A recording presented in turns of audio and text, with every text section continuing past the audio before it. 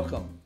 I'm here today to have a follow-up conversation with Ken Dychtwald. Ken, again, is the founder and CEO of AgeWave and a leading authority on the changes happening in aging and the dramatic changes that we'll see in the future as the boomers turn 80 beginning in 2026.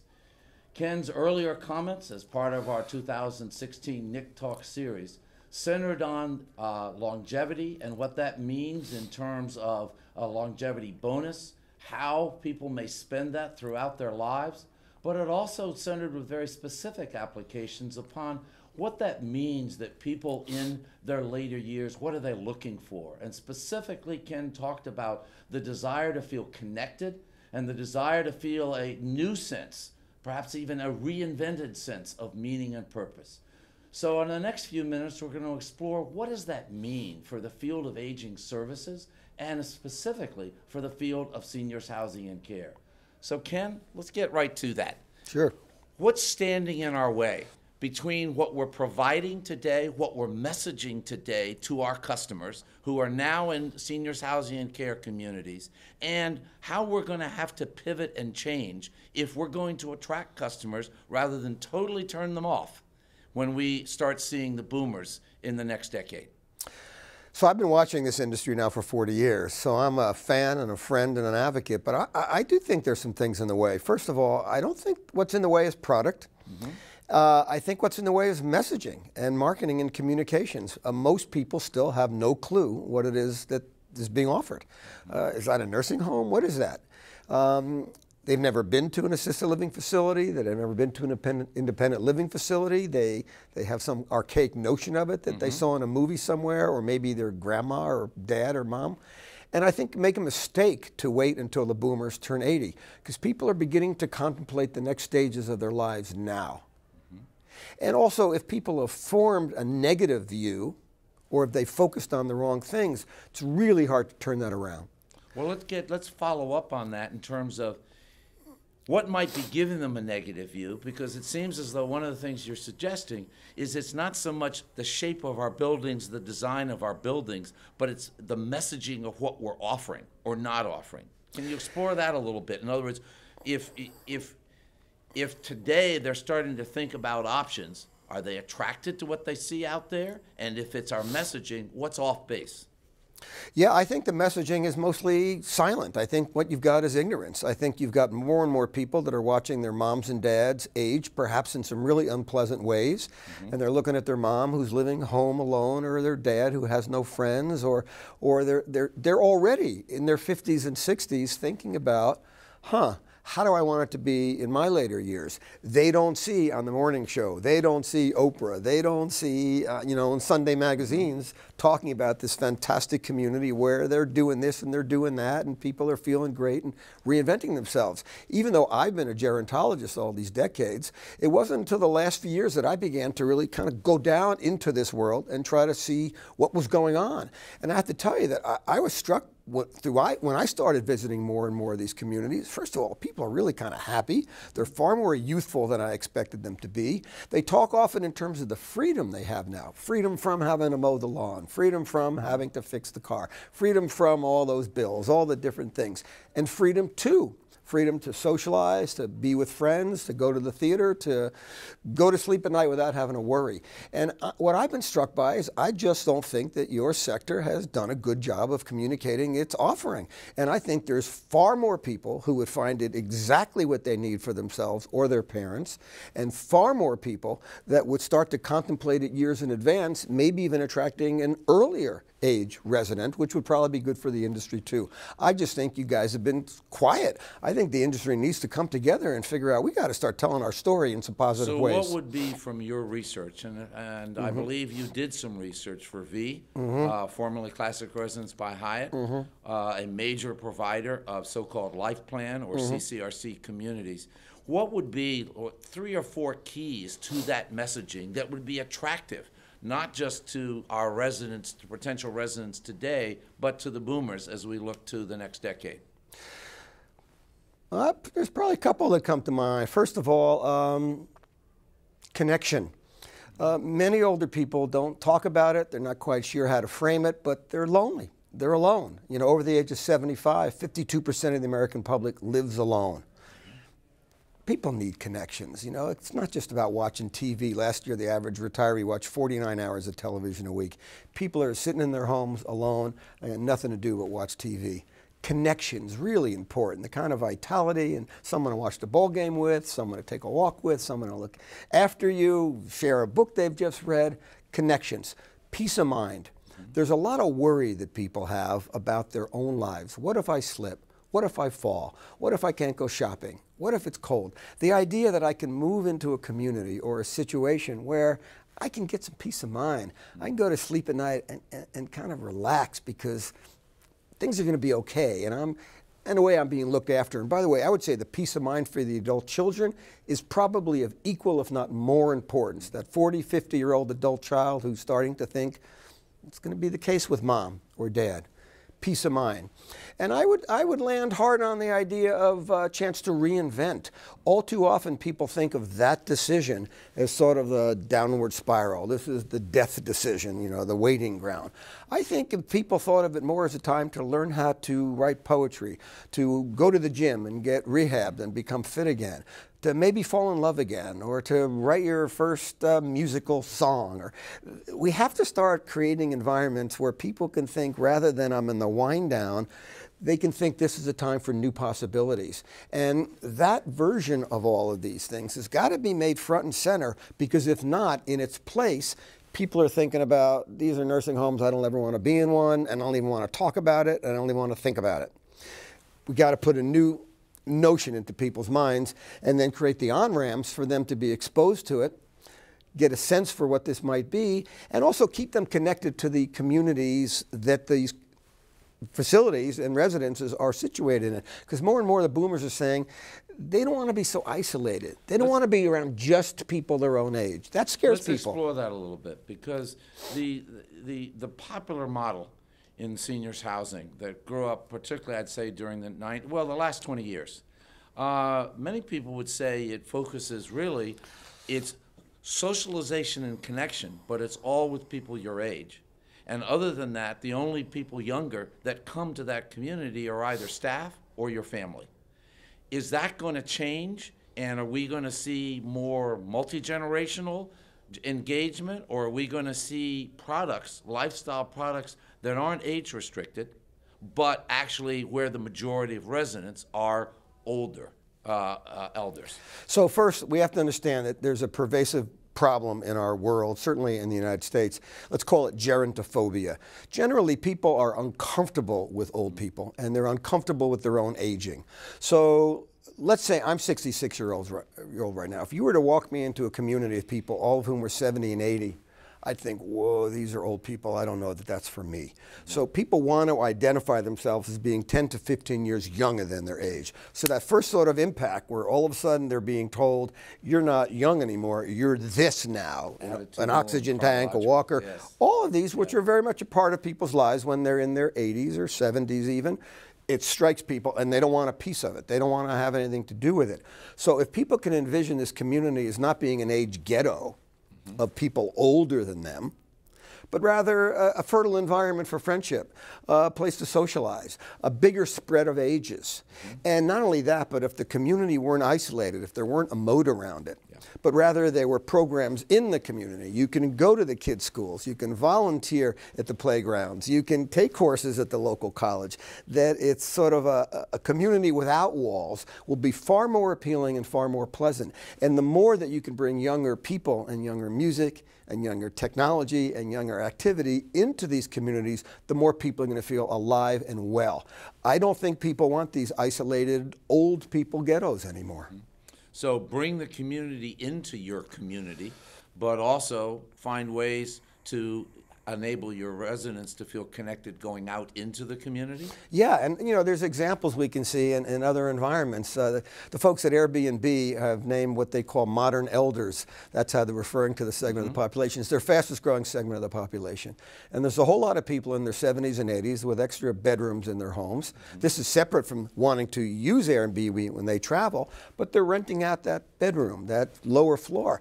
And college kids are moving in for a semester. Combination of income, but also social contact. And they love it because the older person was all alone, and now there's younger people, and they become friends, and let's go to the movies together. And it's like life comes alive. I've seen communities of older residents where they're inviting college kids or kids from other countries to live there as well.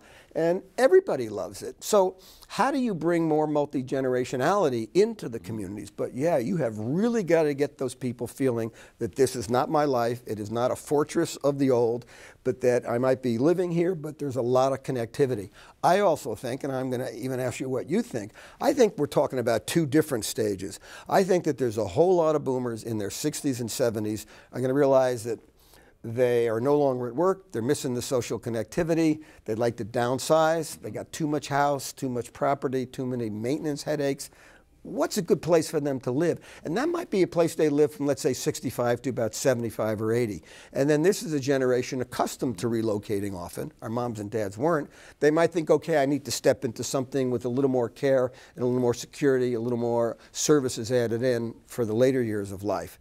Do you think that you're going to see this industry get more multi-generational and younger, or do you think it's good to keep it as it is? No, to your point, we're going to be serving, if we do it right, an age range from 65 to 110. Right. And to say that one size fits all, either in terms of the stage, how you feel about yourself, what you're looking for, I think it's going to be varied products. I think you're going to have a product which many multifamily developers may be the more innovative ones. It's going to be developed for folks that are 65, but I would push your numbers a bit. I think it'll be, with advances that we're seeing in aging and longevity, I think it'll be 60 to 85 over time. And you'll have that 15 to 20 year window, let's say. And then you'll have where there'll be very little emphasis on health care. There will be on well-being, on wellness, but not health care. Then I think the 85 or so to 110, maybe it's 120 after some of what you and others talked about earlier today, where there'll be much more emphasis. Part of this, I think, driven, quite frankly, by whoever's taking risks for those lives in a population health way. And they're going to be working with providers that they think do the absolute best job in terms of chronic disease management, in terms of diet, exercise, nutrition, cognitive stimulation, all of those different things. Again, it will not be socially isolated because you're going to still have the same people with the same desires. They don't lose those desires because they've gotten older. Right. But how the sort of what's more emphasized in the community is going to be different. And that's my sense of it. I agree. And keep in mind, too, that the boomers are more likely to find themselves as elder orphans. 25% of the generation had no kids, and on average, boomers had around a little over 2 kids per couple, which is half as many as our moms and dads had when they had us. So when boomers grow older, there won't be as many of their kids around for them to kind of be looked after by or to take them to the doctor or to socialize with. So they're going to be looking for peers, People are going to remember how much fun they had when they were at college or they lived in communes. The idea of being with a community or a group of people that's kind of fun and appealing and has an interest similar to yours, but then allows you to unleash your potential still. People don't want to sign their own end-of-life warrant. They just don't. Maybe we ought to be more realistic about that, but we're not. We want to feel that at 60 or 80 or 90, we've still got life in front of us. And these communities have got to offer that up. It's got to feel that way. It's got to taste that way. It's got to make people feel excited to join rather than as kind of a resignation. I also think that we're going to have to realize that boomers really like education. Our parents' generation, their sense of retirement was a time to rest and relax, play some golf. Boomers like classes. They like learning. They like being around interesting minds. And so how can you bring a whole idea of kind of lifelong learning and unleashing creative potentials in the later years? And I think a lot of our programs are very sort of gentle and elderly oriented. How do we really spike them up? We've only moved maybe one stage beyond bingo. And we got to We just gotta, it's gotta be just a total transformation, because bingo is ultimately just saying keep them occupied. There's no sense of meaning. There's no sense of active learning going on. Yeah, I'll give you an example. My wife and I, one of our clients is a big cruise operator, so we went out and took the Baltic cruise last year, and most of the people on the ship, was a great trip. We're over 65, and what the head of the cruise line explained is that it used to be that people would want to go on these cruises and just kind of stare off the deck, and maybe when it was time to pull into a port, they kind of followed a tour, and then they got back on the boat and got dressed up for dinner. He's saying the new people coming on, they want to lecture the night before about culture, religion, ethnicity, art. They want to be able to go into people's homes. They want to maybe stay overnight and have dinner at a local pub. They don't want to just be kind of follow the rules. And that's the way the boomers are going to view their housing in their later years. And by the way, with the incredible growth in the number of people in that stage of life, for those operators and developers who can kind of figure this out, big times are coming. I mean, this is as good as it gets. Which means they may want to look at so many of the very popular alumni tour programs that universities do, that today are more popular than ever, where professors get the opportunity to then travel and they host 20 alums, and they give a series of lectures. You're exactly right. You're really engaging. You're exactly right. I asked a friend of mine who's an expert on older adults who travel, and he says, the last generation thought it was a great thing if you dressed up in your suit and tie and you had dinner at a fancy place. He says, new generations, they want to know they can learn something about the food, maybe learn how to cook a meal, meet the chef, find out about the culture where that wine was grown. There's a different generation coming up. And you're right. Where do you see examples of it? With these alumni clubs and the way people want to keep learning. Fitness programs where people go to Canyon Ranch, or they go to the Rancho La Puerta, and they make friends, and they're there to kind of get younger, to grow healthier, to turn themselves into kind of a healthier, more positive version of themselves. You're going to see examples, come from places like Esalen and spiritual retreats, where people in their later years want to make sense of their lives and write their memoirs, write their journals. I was at a focus group the other night, and an older man says what he'd like, because he has 10 grandchildren, and they're all little. He says he'd like to have a hologram film made of him, and he's a musician, so that his grandkids, when he's gone, can see him playing the piano and see and feel and get a sense for who he is as a human being. So this is not a guy thinking about, rolling up in his bed and going and taking a nap. He's thinking about how does he keep himself alive for future generations. And at the edge of all of these interesting innovations is where these communities are going to have to find themselves and become the environment of choice. I'd rather be there than staying in my own home. I'd rather be there than kind of wandering around the suburban neighborhood. I'd rather be there than having to drive or manage my own car. And I just think the opportunities are endless, and the amount of creativity in the field is thin. So I think there's intelligence about architectural design. I think there's intelligence about operating costs. I think there's intelligence about staffing. But when it comes to creating the life that people want, I think the creativity is thin. And with life, what you're really talking about is creating that sense of connection and purpose and meaning, because that's something that boomers want and are going to be looking for. Retirement literally means, to disappear, to go away. The boomers, hell no, we won't go. I think you're hell right. no, we won't put mom in a nursing home. That led to the explosive growth of assisted living, particularly driven by the firstborn adult daughter. And then in the 2020s, they're going to say, hell no, we won't accept your version of retirement. We ain't going away. Right. We just did a survey, a massive survey in partnership with Bank of America, and we asked people as they grew older, what is their biggest fear?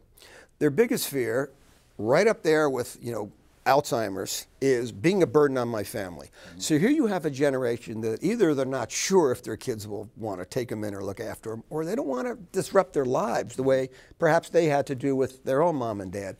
Here's a generation, tens of millions of them, saying, I want a life that's secure, that's comfortable, that's fun, where I can continue to achieve my potential, and I don't want to be a burden on my family. Man, if there was ever an open door for this industry to step in, it's now.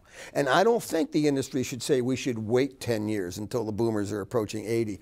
I think we need to create the on-ramps over the next several years so that people start talking about it. So when you go out to dinner, people aren't just talking about the fun vacation they just took or the new job they're thinking of participating in or their volunteer preferences. They're beginning to talk about, wow, they checked out this thing. They got a buddy who's living in that community over there, and it's amazing. You want the word of mouth and the new story. It's all about the narrative. You want a new narrative to this industry to take hold. And then have people coming to you because this is, in a way, the satisfaction of their dreams. Well, that's the reason we're having these conversations about aging, Ken. Thank you very much. This has been a fascinating further discussion. One last question, which is getting into detail, but it's an important detail. So many people, from an operations point of view, development, a lot of capital has gone into very specific memory care communities. Alzheimer's being a main form of dementia, but many others as well. What do you see as the future of that? Is that a sort of subspecialty? You know, how do you see that product type evolving? Well, you asked me an important and serious question. So there's a Greek myth in which this beautiful goddess, her name is Eos, falls in love with a mortal man, and she wants him to be able to live forever. So she goes to Zeus and asks that this Tithonius, this warrior, be granted immortality. And Zeus said, are you sure that's what you want for him? And she says, yes. And as she's leaving Zeus's chamber, she realized she forgot to ask for health. And as the fable goes, this once proud, strapping warrior became older and sicker, and his bones broke, and his organs rotted, and his brain became demented, but he couldn't die. This is not the version of aging that anybody wants. Unfortunately, right now, what we're seeing is that as we live longer, the rates for Alzheimer's and related dementias is 47% over the age of 85. I mean, that's a plague. That's a pandemic. And there's over 5 million Americans right now with Alzheimer's and related dementias. I happen to be of the school that would like to wipe this disease out. You know, just like in the 1950s, in the early part of the decade, people thought there'd be iron lung sanitariums in every neighborhood because poliomyelitis was rampant. And Jonas Salk, who was a friend of mine, I collaborated on a book with Dr. Salk years ago, he said, we got to wipe this disease out.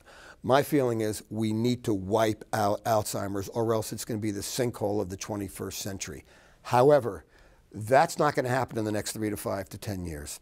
And so we're going to have millions upon millions upon millions upon millions of people with Alzheimer's and related dementias who are going to need to be cared for in loving and kind and respectful situations. And whether that's at home with 24-hour care, which is massively expensive, or it's in communities with memory centers, there's no question that that is going to be a key part of the next decade. However, if I had my druthers, I'd like to wipe this disease out and cause the need for those memory centers to be ended.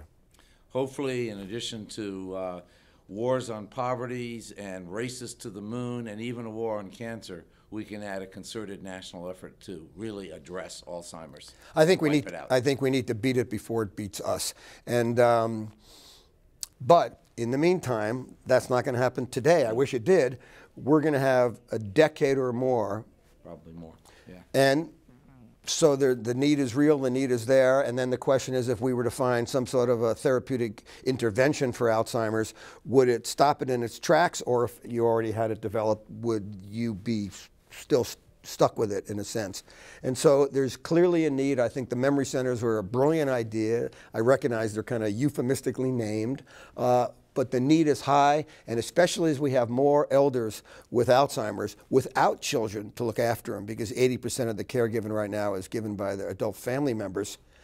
With a smaller number of children, these elder orphans are going to need communities where they can be looked after. Well, thank you, Ken. Our purpose in having this discussion is to generate a discussion about aging, and particularly the challenge that business as usual will not cut it. Exactly. As we continue on in the aging services and particularly seniors housing and care field. Your contributions through the years have been enormous. Thank you for your time that you spent with us today. Thank you, Bob. Great to be with you. That concludes this conversation with Ken Dychtwald. We encourage you to continue this conversation. How does this make you think personally about your own ideas about aging, retirement, longevity, and what are the implications for the business, product, or service that you're engaged in serving our nation's elders? Thank you for being with us.